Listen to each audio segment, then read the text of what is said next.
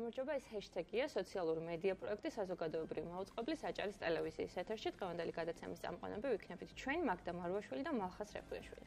გამარჯობა და მოკლედ გაგაცნობთ დღევანდელ ჰეშთეგებს. დღევანდელ გადაცემაში ჩვენ ორ თემაზე ვისაუბრებთ. პირველი თემა იქნება ოკუპაცია, მცოცავი ოკუპაცია, რომელიც გრძელდება და მორიგი სოფელი, მორიგი მაცხოვრებელი მოიყოლა რუსების მიერ კონტროლირებულ ტერიტორიაზე. გიორგი მოლოდინი საინფორმაციო თავდაცვის ლეგიონიდან ჩაგვერთვება და მასთან ერთად ვისაუბრებთ ამ ხრივ სახელმწიფოს პოლიტიკაზე. გადაცემის მეორე ნაწილში მალხაზ მაჩალიკაშვილი შემოგვიერთდება, რომელიც ბათუმშია და აგროვებს ხელმოწერებს მისი შვილის მკვლელობის გამოძიების მოთხოვნით საპარლამენტო დროებითი კომისიის შექმნის შესახებ. მოკლედ ეს თემებია, რომლებზეც დღეს ვისაუბრებთ. ვიწყებთ საუბარს პირველი და ძალიან მნიშვნელოვანი თემით. გორის მუნიციპალიტეტში სოფელ გუგუტიანდგარში რუსი სამხედროები უკანონოდ ავლებენ და აფართოვებენ ეგრეთ წოდებულ საზღვარს. სოფელში ძალების დადგმა მათ 7 აგვისტოს დაიწყეს და ეს პროცესი ამ დრომდე არ შეჩერებულა. სოციალურ ქსელებში გუშინ გავრცელდა ფოტოები, სადაც კარგად ჩანს თუ როგორ შლის სოფლის ერთ-ერთი მაცხოვრებელი გივი რაზმაძე საკუთარ სახლს საკუთარი ხელებით. ეს სახლი ეგრეთ წოდებულ სასაზღვრო ბოძებშია მოქცეული. სახლის დასაცლელად რუსმა ოკუპანტებმა მას რამდენიმე დღე მისცეს. ოფიციალური განცხადებები მიმდინარე მოვლენებთან დაკავშირებით არ გაუკეთებიათ ქვეყნის პრეზიდენტს, პარლამენტის თავმჯდომარესა და პრემიერ-მინისტრს. ისინი არ იმყოფებოდნენ სოფელ გუგუტიანდგარში, სადაც დღეს საქართველოს აკრედიტირებული დიპლომატიური კორპუსის წარმომადგენლები ჩავიდნენ. სოფლის მაცხოვრებლების მდგომარეობით არ დაინტერესებულა გორის მერიც, რომელიც მისივე განცხადებით შვებულებაში იმყოფება და ისვენებს გონიაში. საკუთარი პოზიცია უკანონო ბორდერიზაციის შესახებ დააფიქსირა ამერიკის შეერთებული შტატების საელჩომ თბილისში. მათ ოფიციალურ განცხადებაში ნათქვამია, რომ ბორდერიზაციის პროცესი საფრთხეს წარმოადგენს ქვეყნის მშვიდობისა და სტაბილურობისთვის. საელჩო კიდევ ერთხელ მოუწოდებს რუსეთს გაიყვანოს ძალები კონფლიქტამდე არსებულ პოზიციებზე. სწორედ ამ თემის შესახებ გვერდება ჩვენი პირველი სტუმარი სკაიპის საშუალებით. გიორგი მოლოდინი, როგორც ვიცი, ის უკვე ხაზზეა. გიორგი მოლოდინი საინფორმაციო თავდაცვის ლეგიონიდან შემოგვიერთდება და სწორედ მასთან ვისაუბრებთ. გიორგი, როგორ გესმის ჩვენი? გამარჯობა, კარგად. გიორგი? დიახ, მე მესმის ჩვენი. ტექნიკური ხარვეზია პროდიუსერს თხოვ რომ გამოასწოროს ტექნიკური ხარვეზი. გიორგის არ ესმის ჩვენი ხმა, ან ჩვენ არ გვესმის გიორგის ხმა, არ ვიცი. პრინციპში ზოგადად რომ იმოვიხილოთ რა ხდებოდა ამ დღეების განმავლობაში, ჩვენ ნახეთ რომ რუსმა ოკუპანტებმა სცადეს ეგრეთ წოდებული ადმინისტრაციული საზღვრიდან კიდევ უფრო აქეთ გადმოეწიათ ეგრეთ წოდებული საზღვარი, რის შედეგადაც გუგუტიანდგარში მცხოვრები ადამიანების სახლები მოექცა რუსების მიერ კონტროლირებულ ტერიტორიაზე და მათ მისცეს რაღაც დრო იმისთვის, რომ ეს ტერიტორია დაეცალათ. გიორგი მოლოდინი გვერდება სკაიპის საშუალებით. ბატონო გიორგი, როგორ გესმით ჩვენი ხმა?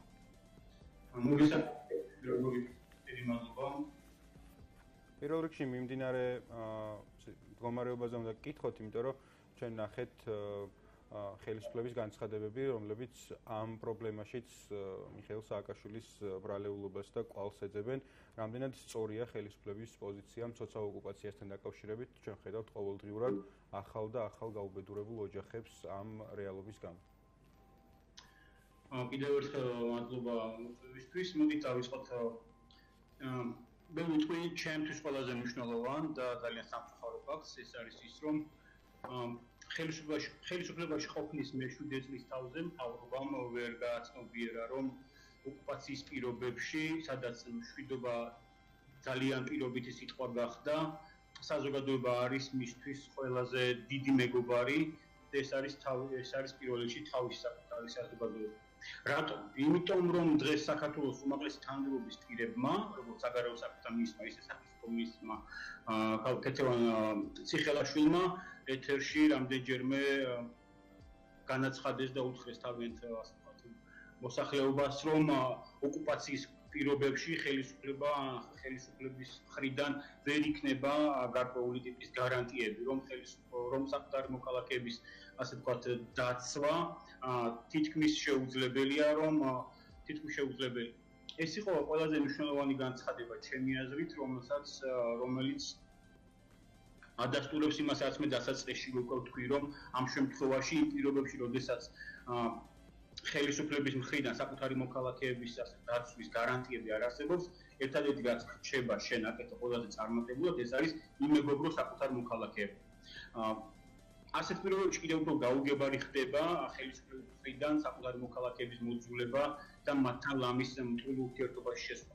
უგუნურია ყველა ხელისუფლება, რომელიც ფაქტობრივად ამბობს, რომ ასე ვთქვათ, მას არ სურს ითანამშრომლოს, არ სურს იმეგობროს საკუთარ მოსახლეობასთან, რადგან ისევ დროთან გაუგებარი მინდა რამდენადაც ის გვეუბნება, რომ ქვეყანამ შეიძლება ნებისმიერ დროს მიიღოს სამხედრო აგრესია, ანუ მიიღოს ომი და ამ დროს მას არ სურდეს ითანამშრომლოს, მას არ სურდეს კომუნიკაცია და კონტაქტი საკუთარ მოსახლეობასთან. შესაბამისად, აუცილებელი მგონია, რომ ხელისუფლებამ უახერხოს და აჯობოს თავს და დარჩეს მუდმივ კონტაქტში და კომუნიკაციაში საკუთარ მოქალაქეებთან, საკუთარ მოსახლეობასთან. რაც თავარია, არ შეიძლება ჩემი აზრით და დაუსრულებელია არ იმეგობრო წალებში არ იმეგობრო იმ ნაწილთან, შენი ამომრჩევლის და შენი საზოგადოების იმ ნაწილთან, რომელიც ყველაზე მებრძოლი ნაწილია შენი საზოგადოების და სიტყვა მებრძოლში გულისხმობ ამ სიტყვის ასეთ ყველა მნიშვნელობას, როგორც ამ სიტყვის განზომილების მატერიალურ და არამატერიალურ განზომილებას, რადგან თუ იქნება ომი, რა თქმა უნდა, ამ ომს მიიღებს პირველ რიგში ეს საზოგადოება ხელისუფლებასთან ერთად. ბატონო გიორგი, 7 აგვისტოს დაიწყო უკანონო ბორდერიზაციის პროცესი, თუმცა დღემდე სოფელში არ ჩასულან არც ქვეყნის პრეზიდენტი, პრემიერ-მინისტრი, პარლამენტის თავმჯდომარე და ასე შემდეგ. ამ ფაქტს ხომ არ გულისხმობს, როდესაც ამბობთ, რომ მოსახლეობასთან მათ არ სურთ მეგობრობა და ურთიერთობა და მათი მოსმენა. და თან ამ ყველაფრის ფონზე დავით ზალკანიანმა გააკეთა განცხადება, რომ საგარეო საქმეთა უწყებამ ყველა ბერკეტი გამოიყენა იმისთვის, რომ ეს პროცესი შეჩერებულა. ეს ფაქტიც რაზე მეტყველებს და რაზე მიანიშნებს, რა სახის ბერკეტები იყო გამოყენებული თქვენი აზრით ამ დღეების განმავლობაში?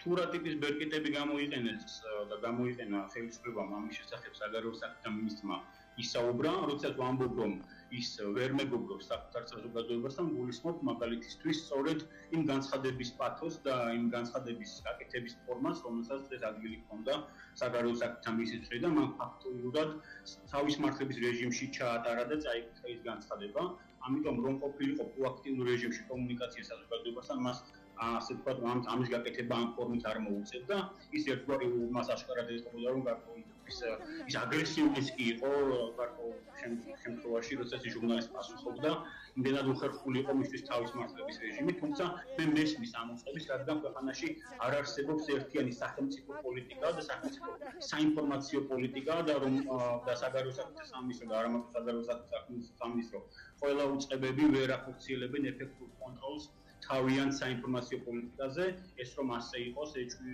არ მეპარება, რომ საგარეო საქმეთა სამინისტრო ალბათ ერთ-ერთი გამორჩეული უწყება იქნებოდა, თუმცა ეს ასე არ არის, რადგან კიდევ ერთხელ ვამბობ, მთავრობაში არ არსებობს ერთიანი ძალის ცენტრი და ამ ყველაფერს მოყვება ის, რომ არ არსებობს ასევე არანაირი ერთიანი საინფორმაციო პოლიტიკა, სახელმწიფო უწყებებმა არ იციან რა უნდა აკეთონ უახლოეს საშუალო და გრძელვადიან პერსპექტივაში.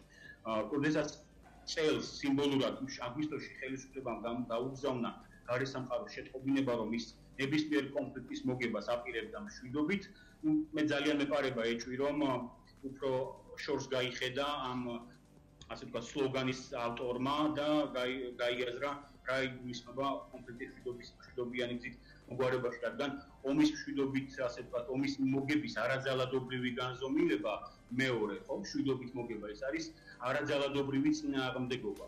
რომელსაც ძალიან დიდი ისტორია აქვს და სადაც ხელისუფლება და საზოგადოება ერთიანი ძალებით ცდილობენ და ახერხებენ აგრესორის დამარცხებას. გიორგი,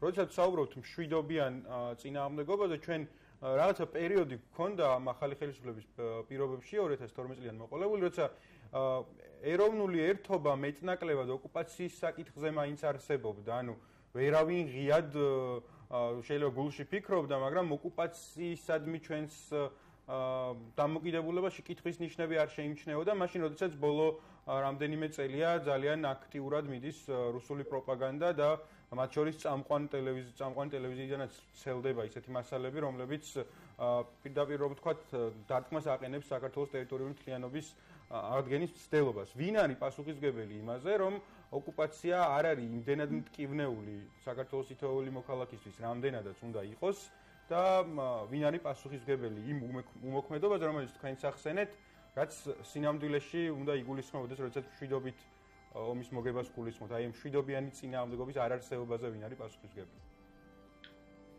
ძალიან მარტივია მე მგონი აქ პასუხი, რადგან ნებისმიერ შემთხვევაში, ნებისმიერ მომენტში კონფლიქტი იქნება ერთ თუ პრობლემა, პასუხისმგებლობას იზიარებს ხელისუფლება და ამ ხელისუფლების და ზოგადად ხელისუფლების ყოფნის ტრაგედია არის ის, რომ წარმატებები შენ უნდა გაავრცელო შენზე და საზოგადოებაზე, ხოლო წარუმატებლობაზე შენ უნდა ააგო პასუხი.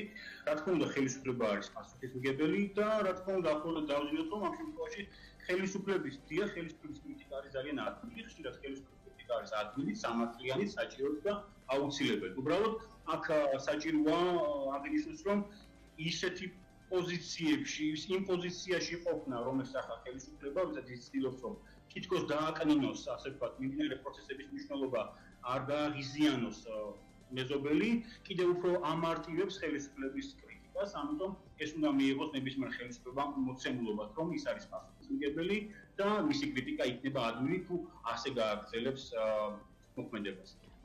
ბატონ გიორგი, საერთაშორისო საზოგადოების როლზეც უნდა კითხოთ, აუცილებლად ელჩები იყვნენ ჩასულები სოფელში და მათ გააკეთეს ხარდამჭერი განცხადებები და ასე შემდეგ ეს ყველაფერი ხდება იმის ფონზე, როდესაც ვიცით, რომ გორის მერი არის შვებულებაში, კვირა დღემდე არაპირებს დაინტერესდეს და ვთქვათ უფრო დეტალურად შეისწავლოს შექმნილი სიტუაცია. აი, ეს ყველაფერი რაზე მეტყველებს? ნუ პირველი ალბათ იმაზე მეტყველებს, რომ გორის მერს კარგი ნერვები აქვს ის ალბათ იქნას სიცოცხლეს, მართლა ის სიცოცხლეს, მისი ასე ვთქვათ ნერვების მქონე ადამიანები ძალიან დიდ ხანსაცმლობენ ხოლმე, არ ვიცი როგორ ახერხებს ის ამას, ახლა გონიაში იყოს. როგორც ვიცი, ძალაწვიმები ამადეთ და შეუძლია რომ თავისუფლად დაბრუნდეს. არ ვიცი, რაც შეეხება საერთაშორისო თანამეგობრობას, ნუ დღეს ჩვენი ქვეყნის უსაფრთხოების გარემო დიდწილად დგას სწორედ საერთაშორისო თანამეგობრობაზე და ჩვენს ასე ვთქვათ ჭიდრო და აქტიურ კონტაქტსა და კომუნიკაციას საერთაშორისო თანამეგობრობასთან.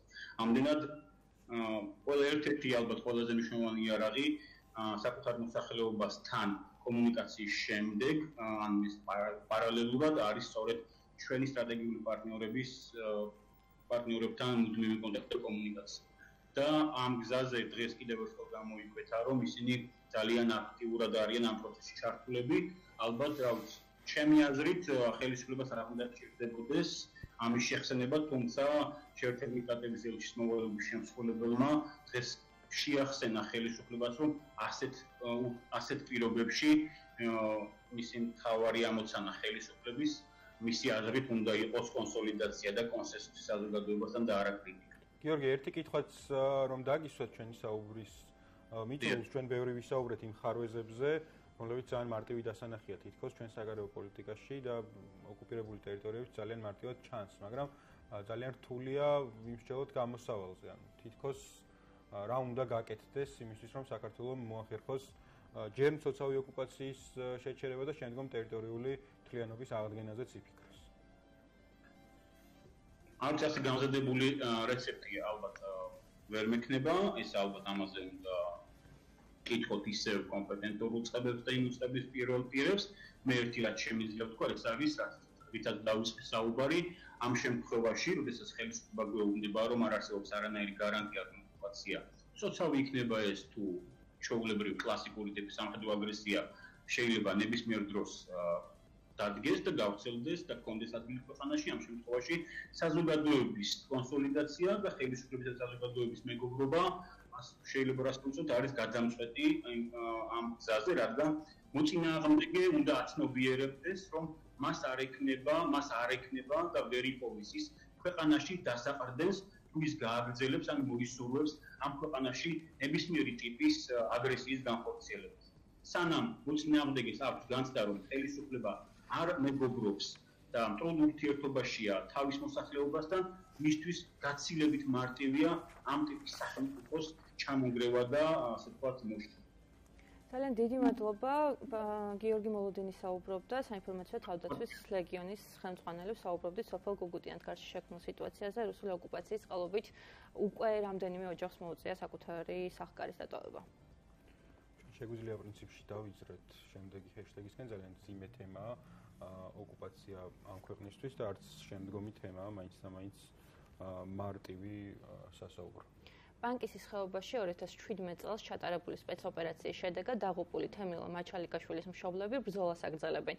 მალხაზ მაჩალიკაშვილმა და მეტიკო მარგოშვილმა ივნისში თბილისში დაიწყეს ხელმოწერების შეგროვება პარლამენტის დროებითი საგამოძიებო კომისიის შექმნის მოთხოვნით. მათი აზრით საგამოძიებო კომისია შეძლებს დაამტკიცოს, რომ თემილანი ტერორისტი არ იყო. მალხაზ მაჩალიკაშვილი და მეტიკო მარგოშვილი ამჯერად ბათუმში იმყოფებიან. 2 დღის განმავლობაში ისინი სწორედ აქ აგრძელებდნენ ხელმოწერების შეგროვებას პარლამენტში ინიციატივის წარსადგენად. მათ სულ მცირე 100,000 ხელმოწერა სჭირდებათ. დღეს ბატონი მალხაზი ჩვენი სტუდიის სტუმარია და ამ მნიშვნელოვანი პროცესის შესახებ მასთან გავაგზავნებთ საუბარს. მოგზავნით ბატონო მალხაზ, დიდი მადლობა, რომ ხართ დღეს ჩვენთან ერთად. ძალიან დიდი მადლობა, რომ მოახერხეთ დღეს მოსულიყავით ჩვენთან. დღეს და ხვალ თქვენ იქნებით ბათუმში და შეაგროვებთ ხელმოწერებს, თუმცა სანამ დავიწყებთ ამ დღეების შესახებ საუბარს, მანამდე ალბათ უნდა კითხოთ უკვე მაისის მოვლენები, მაშინ როდესაც საქართველოს პარლამენტმა მხარი არ დაუჭირა თქვენი შვილის თემილო მაჩალიკაშვილის მკვლელობის შემსწავლელი დროებითი საგამოძიებო კომისიის შექმნას. აი ამ პროცესიდან რომ დავიწყოთ საუბარი. მოგესალმებით, მადლობა მოწვევისათვის.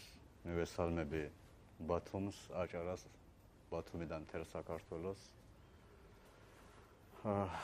როგორც ასეთი მაგ ასე თქვათ ძალიან ისეთი სასტიკი დანაშაულის ჩადენილი სახელმწიფოს მხრიდან ჩადენილი დანაშაულის შემდეგ რაც ადამიანის შესაძლებლობაში არის შეიძლება კიდეც ადამიანობის შესაძლებლობის გადასვლითაც მე ვცადე ყველაფერი რომ სახელმწიფოს ეთქვა ჩავიდინეს ჩვენ დანაშაული რასაც დღეს იძახიან. დღეს გარკვეული ნაწილი პარლამენტშიც, თვით ხელისუფლებაშიც ამ რამოდენიმე ორგანოში, ამ სამივე ხელისუფლებაში, თქვათ პროკურატურა, სასამართლო, ეს დანარჩენი სტრუქტურები იძახიან, არიან ადამიანები, რომლებიც დღეს უკვე იძახიან დიდება ღმერთს, რომ ჩვენ არ მონაწილეობთ ამ ოჯახის წამებაში. ეს არა ჩემი სიტყვებია, ეს სიტყვები ნამდვილად იძახიან ამ სიტყვებს და ამით კმაყოფილები არიან გარკვეული ნაწილი ხალხი დღევანდელ ხელისუფლებაში, იმით რომ ის მკვლელობა და ჩადენილი დანაშაული ერთ მხარეს რჩება, მაგრამ მეორეს ხედავენ მართლა მაჩალიკაშვილი და მაჩალიკაშვილის ოჯახი რო გადის ჯოჯოხეთს. ამათი დღევანდელი ხელისუფლების მიერ მომზადებულ ჯოჯოხეთს. რაც შეეხება ყველა ის მეთოდი კანონის გათვალისწინებით მე გამოვიყენე, რომ აღიარებინათ ამათ ეს დანაშაული, გამოეძიათ ეს საქმე და თუ იყო თემერლანი ეჭმიტანილი ამ საქმეში დაედოთ რაღაც ფაქტები, რომ მეც და ხალხმაც გაეგო, თუ არ არის დამნაშავა და თუ არ იყო ეჭმიტანილი, მაშინ ეთქვათ, რომ ეს შეცდომა მოუვიდათ. და შემდგომში მე გადავუწყვეტე ამ ბრძოლის მერე ეს მაშინ რასაც ფიქრობდი, ბოლო ბერკეტია ჩემი, ამას გამოვიყენებ, ამას გავაკეთებ, მოვითხოვ, რომ შედგას დროებითი საგამოძიებო კომისია პარლამენტში. მე შევიტანე 150 დეპუტატზე ჩემი ხელით დაწერილი წერილით მივმართე. და შემდგომში შედგა პეტიცია, 2000 ხელმოწერა პეტიციით შევიტანე, მივიღე რა, უარი მივიღე. მე წინასწარ ვიცოდი, რომ უარს მივიღებდი, იმიტომ რომ როგორც კი შევიტანე, მის ერთი კვირის მერე მაღალი რანგის თანამდებობის პირები მოვიდნენ პარლამენტში და თქვეს, რომ ეს საქმე არ განიხილება.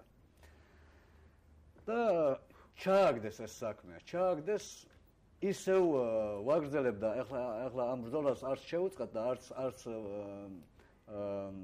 მიფიქრია რომ შევუწყო ბრძოლა, იმიტომ რომ მე დასაკარგი უკვე არაფერი არ მაქვს, მე თემილანი დაუკარგე, არავინ არაფერს არ დამიბრუნებს, მაგრამ მე ის სამართალი მინდა ავადგინო ამ ქვეყანაში, როგორც მე და ჩემი ოჯახი, რომ არ გამწარდეს და იმ ჯოჯოხეთში არ აღმოჩნდეს. ჩვენ საკმაოდ დიდი ხანი ამ პროცესებს ვადევნებთ თვალყურს და ყოველ როგორც ხდება ხოლმე საქართველოში ამ ბოლო დროს აქტიურად ხდება მცდელობა თქვენი პერსონის გაშავების, თქვენი ოჯახის წევრების გაშავების და ასე შემდეგ, იმის ნაცვლად რომ გავიგოთ გამოძიება რა ეტაპზეა. ანუ ხშირად ხედავთ რომ ცდილობს პროკურატურა რაღაცა ხან ვითომ ფარული ჩანაწერები, ხან რაღაცები თქვენ წინააღმდეგ, მათ შორის რამდენჯერმე დაგიძახეს პროკურატურაში, მაგრამ ის ვერაფრით ვერ გავიგეთ გამოძიება რა ეტაპზეა, თუ შედგა კომუნიკაცია, თუ მართლა გვეცოდინება ბოლო-ბოლო რისთვის ჩაატარეს ეს ოპერაცია, იყო თუ არა თქვენი შვილი დამნაშავე, თუ არ იყო დამნაშავე, ვინ არის პასუხისმგებელი ამ ოპერაციაზე, ანუ ეს გამოძიება რა ეტაპზეა, საერთოდ აღარ არის ხოლმე ამაზე საუბარი. იცით, საერთოდ რაც ამ წელიწად ნახევრის განმავლობაში კომუნიკაცია ჩემთან არ ახონიათ. ერთადერთი მე და ჩემს იურისტებს წვდომა არ გვაქვს არანაირ საქმეზე. იმიტომ რომ ამას ეგრევე გრიფი დაადეს ამ საქმეს, წვდომის უფლება შეგვიზღუდეს. ყოველ ჯერზე ჩვენ რომ მიმართავთ ნებისმიერ ამ სტრუქტურას, ყოველ ჯერზე გვეუბნებიან რომ გამოძიება მიმდინარეობს. ჩვენ ზუსტად ვიცით რომ დარწმუნებული ვართ ამაში, არანაირი გამოძიება არ მიმდინარეობს. უბრალოდ დღეს ეს ხელისუფლება ცდილობს იმას, რომ ეს საქმე იყოს დაკონსერვებული 2020 წლამდე, არჩევნებამდე. ამაში მეც დღეს მთელი ქვეყანას დარწმუნებულია, რომ ამ საქმის 3% სააშკაროზე რო გამოვიდეს, ეს ხელისუფლება იძულებული იქნება რო წავიდეს იმდენად მძიმე დანაშაულია ეს ჩადენილი მაჩალკაშვილის. ჩვენ საუბრობთ, რომ გამოძიება მიმდინარეობს იმისთვის, რომ დადგინდეს სუსის ვერსია არის თუ არა სიმართლე. ხო, ანუ სახელმწიფო უსაფრთხოების სამსახური ამბობს, რომ წინააღმდეგობა გაგვიწიაო და ცადა ხელყუმბარის გახსნაო. მაშინ როცა რაღაც ალტერნატიული მოსაზრება, რომელიც გავრცელდა, არის რომ სინამდვილეში მძინარეს ესროლეს ადამიანს, როგორც ვიცით, დამიზნებით, ხო? ანუ თუ უარყოფს სუსი ბუნებრივია ხარ რომ მკვლელობა არ ჩაგვიდენია უარყოფს, მაგრამ არ გვინახავს ჩვენ რაღაცა დამამტკიცებელი საბუთი იმის რომ მართლა სწორად ჩაატარეს სპეცოპერაცია. არც არსად არ გამოჩენილა და ან რაღაც კონკრეტულ თარიღს ხო არ ამბობენ რომ რაღაცა 2 თვეში, 3 თვეში, 6 თვეში გვეცოდინება რაიმე პასუხი რაღაცა ექსპერტიზას ველოდებით. კონკრეტულად თუ ამბობს რაიმეს გამოძიება.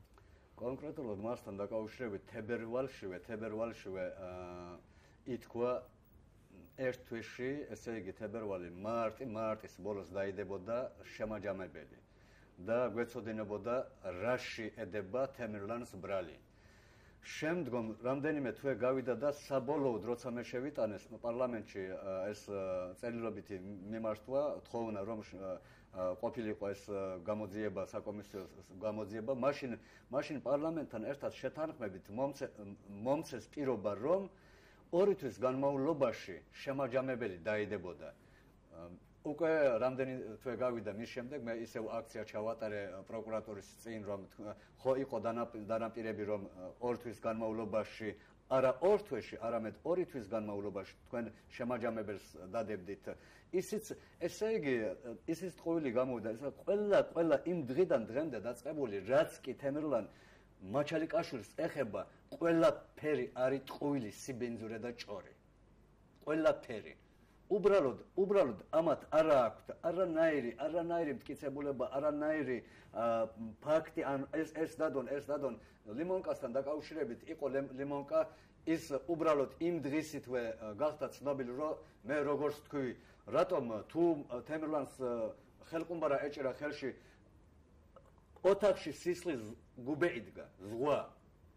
კრაუტი თლიანად საწოლი თლიანად სისხლშია. ტელეფონი, რომელიც ეჭირა თემირლანს სისხლშია. ყურთას სმენები, დღეს რომელიც არის გადამალული, კაცი შვილი არასაუბრობს ჩემს გარდა იმ ნაუშნიკებზე, გადამალულია და რომელიც კრაუტიდან 4 მეტროს იქით იყო დადებული ხელყუმბარა, სისხლის წვეთი არ იყო. მე როგორც კი გავაკეთე ეს განცხადება, ამ ხელყუმბარაზე სისხლის წვეთიც ხო არ არის მეთქი, საიდან ქონდა ეს თემირლანს, მესამე დღეს ხელყუმბარა ააფეთქეს. ერთად-ერთი მტკიცებულება გაანადგურეს. კი, დღეს იძახიან, რომ დღეს იძახიან ჩვენ ჩავიდინეთ შეცდომა. ეს დანაშაულია სახელმწიფო, მაგრამ ჩვენ ამას ვერ ვაღიარებთ. აი ამ ეტაპზე ვართ დღეს. ბატონო, ახლა სანამ როგორც ამბობენ, გამოძიება გრძელდება, თქვენი ბრძოლაც გრძელდება უკვე სამოქალაქო საზოგადოების მხარდაჭერით, რადგან თქვენ დაიწყეთ ხელმოწერების შეგროვება.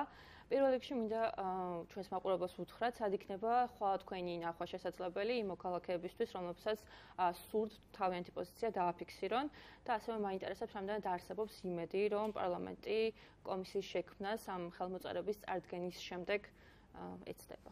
დიახ, წეგან ერთი სიტყვა ეს გამორჩა პატარას ამასაც დავუმატებ, რაც შეეხება ჩემს გაშევებასთან დაკავშირებით, რაც კი იგრძნეს, რომ დღევანდელ ხელისუფლებამ მაჩალიკაშვილის მართლა დიდი მხარდაჭერა აქვს და ეს დღითი დღე იზრდება. იმ დღიდან დაიწყო, რაც კი არსებული არასტაბილურ ქვეყანაში, როგორც არის საქართველო, მთელი სადავეები რო აქვს გაშვებული და ვინ საიდ მიაქნება აზზე არ არიან თვითონაც და ქვეყნის მოსახლეობაც.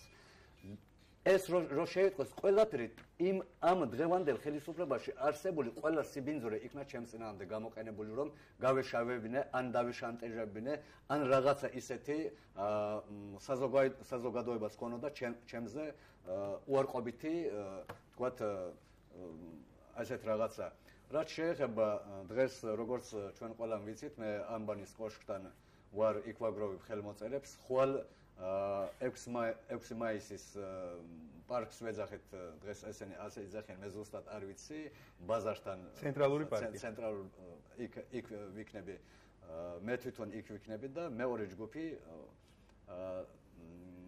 ნუ ერთ-ერთი ადგილია დასახელებული დღეს საღამოს ჩვენ მაგას Facebook-ში დავუდებთ და ხვალ ნებისმიერს ეცოდინება, ხვალ სად ვიქნებით და სად შევაგროვებთ ხელმოწერებს. და ერთ კითხვასაც დაგისვავთ, ეს დროსაც დღეს განვიხილავთ ამ თემას, მაშინ გაჩნდა გაგვახსენდა, რომ თქვენ უნდა გამგზავრებულიყავით თუ სწორად მახსოვს სტრასბურგში, ელისო კილაძე და თქვენ და მაშინ გაგაფრთხილეს, რომ თუ ჩახვალთ, დაგიჭერენ, იმიტომ რომ რაღაც ტერორიზმთან დაკავშირებით არსებობდა კითხვები თქვენთან მიმართებით და თქვენი განცხადება ვნახეთ, რომ თუ ტერორისტი ვარ, აქ რატო არ მიჭერთ და რატო მიკრძალავთ ქვეყნიდან გასვლასო და გამოთქვით ეჭვი, რომ ხელისუფლებას არ სურდა ეს საქმე ქვეყნიდან გასულიყო და ჩვენს ევროპელ პარტნიორებს გაიგო. ახლა რა მდგომარეობაა, თუ ტერორისტი ხართ, რატო არ გიჭერენ და რამდენად არიან საქმის კურსში ჩვენი ევროპელი პარტნიორები და ვიხილავთ თუ არა საბოლოო ჯამში კიდევ ერთ საქმეს სტრასბურგში, რომელსაც რა ვიცი, როგორც ასეთი პირველად იყო ის შემთხვევა, როცა დავაპირეთ, რომ წასვლა სტრასბურგში, მაშინ ნამდვილად მივიღეთ ჩვენ ასეთი გზავნილი, რომ თუ მაჩალიკაშვილი მართლა ჩამოვიდა, ვერ შემოუშვებენ შენგენის ზონაში და შეიძლება პრობლემებს შეექმნეს. მაშინ გადავუწყვეტე, რომ დაურჩენილი ვიყავი იმიტომ რომ ამ ორ ადამიანს შემს გამო არ შეექმნოდა პრობლემა, შემდგომში მე თვითონ გადავუწყვეტე წავუსულიყავი და ბერლინიდან დამაბრუნეს უკან. პასუხი იქ იყო პასუხი, საფრანგეთსა და აუსტრიას აქვს საქართველოს მხრიდან გადაცემული ისეთი ფარული ფაილი, რომ მაჩალიკაშვილის ევროპაში შენგენ ზონაში შეშვება არ შეიძლება, ეს წარმოადგენს საფრთხეს. ჩვენ გაფრთხილებთ რომ ეს ასეთი ადამიანია და დამაბრუნეს უკან. რაც შეეხება სტრასბურგთან დაკავშირებით, მადლობა EMC-ის არასამთავრობო ორგანიზაციის ჯგუფს, ისევე დანარჩენ ჩვენს ადვოკატებს, ეს უდანაშაულო პრეზუმციის დარღვევის ნაწილი გაგზავნილია სტრასბურგში. ერთ თვეზე მეტია გაიგზავნა, იმაზე მუშაობენ. დანარჩენი ვნახოთ შედეგი რა მოყვება ამას, ეს ყველაფერი სულ მალე მე ვფიქრობ და იმისთვის ვიბრძრო საზოგადოებამ ყველაფერი გაიგოს. მეორე ერთს კიდე დავუმატებდი, ეს ყველაფერი ამით გაიხსნა და გაშიფრულია რამდენად ეჭვმიტანილი ყოფილა თემურლან მაჩალიკაშვილი, იმით რომ ამერიკის სახელმწიფო დეპარტამენტმა ანგარიში შეიტანა ეს საქმე. თუნდაც ერთი მისხალიც ტერორისტთან რო ყოფილიყო საქმე, ამერიკის სახელმწიფო დეპარტამენტი ამ საქმეს თავის ანგარიში არ შეიტანდა. დიდი მადლობა გადაუხადოთ სტუმრობისთვის, დიდი მადლობა წარმატებას გისურვებთ. მალხაზ მაჩალიკაშვილი იყო ჩვენი გადაცემის სტუმარი, რომელსაც ვემშვიდობებით და მაყურებელს აქვე შევახსენებთ, რომ თქვენი პოზიციის დაფიქსირება თემურლან მაჩალიკაშვილის საქმესთან დაკავშირებით ხვალ ქალაქის ცენტრალურ პარკში იქნება შესაძლებელი მთელი დღის განმავლობაში. ჩვენი ბოლო თემაც პრინციპში ეს იყო ამ და მიმდინარე სატელევიზიო ეთერში, რადგან ჩვენ გემშვიდობებით 16 სექტემბრამდე, 16 სექტემბერს აღვადგენთ პირდაპირ ეთერს ყოველდღიურ რეჟიმში, ხოლო მანამდე საინტერესო თემებით და ვიდეოებით უკვე გადავინაცვლებთ სოციალურ ქსელში, ჩვენს Facebook გვერდზე გვადევნეთ თვალი. გემშვიდობებით Facebook გვერდზე ვიყურეთ და სექტემბერში შევხვდებით. დროებით.